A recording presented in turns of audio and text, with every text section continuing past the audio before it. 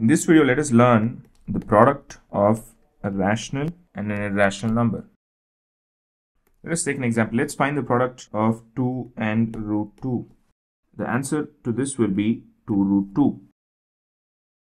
This is the most appropriate way to multiply 2 and root 2, because if we have to take the square root of root 2, which is 1.414215, and it goes on, we do not have the exact number of decimal digits that have to be multiplied with 2. Therefore, 2 root 2 is the appropriate way of writing the product between 2 and root 2.